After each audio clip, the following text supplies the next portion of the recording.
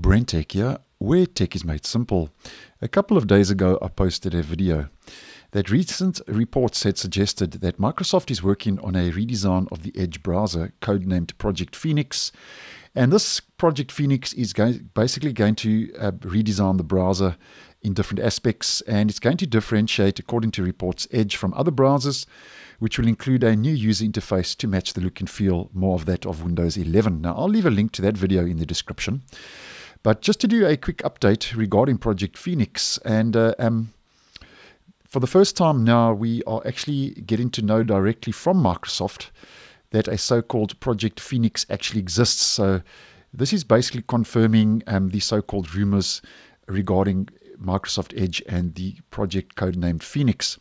Now, in Edge Canary version 112, which is the latest preview version of the browser, if we head up to the address bar and we just enter about ://version,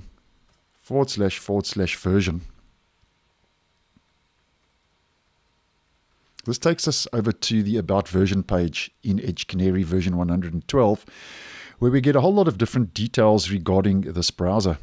Now, here you can see under the command line flags, just to bring your attention to this text.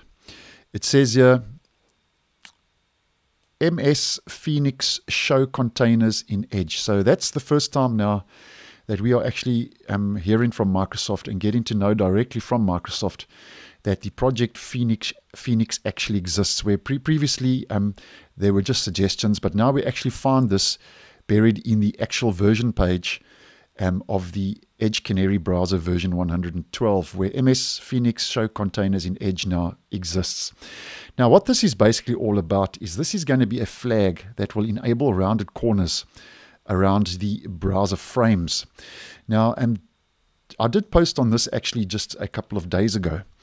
But if we head back to the address bar, and this time we enter edge://flags, this is going to take us over to the experimental flags page. And if we type in rounded, this is going to bring up a flag called Microsoft Edge Rounded Corners.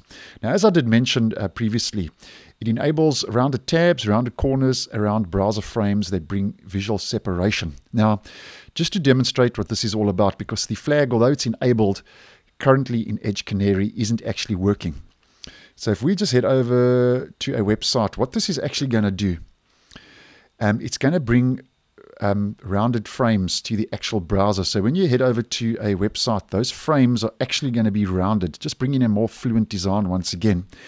And that's why at this stage that flag doesn't work, because according to this text found in Edge Canary version 112, this is the flag that's actually going to replace that and bring those rounded corners around the browser frames. So that's just one of the features we are expecting to roll out with Project Phoenix. Now, just to do a quick recap, another big feature, as I've mentioned previously, is the actual split window, where you can open up more tabs in one window. So in this case, you can open up a couple of different tabs in one window, which I think is a great move in the right direction. And as mentioned, it's going to just bring features like rounded corners around browser frames, a new tab activity center, and just a fresh look that matches the design of Windows 11. So those are just a couple of new features we can expect to see roll out in Project Phoenix, and was just wanting to bring your attention that flag is buried deep in the actual browser and could be rolling out shortly to Edge Canary, where it could start to be tested officially. And obviously with this Project Phoenix, as I get more info, I will post and let you know accordingly. And just another sign, as I've mentioned, that Edge is literally becoming its own operating system. So thanks for watching, and I will see you in the next one.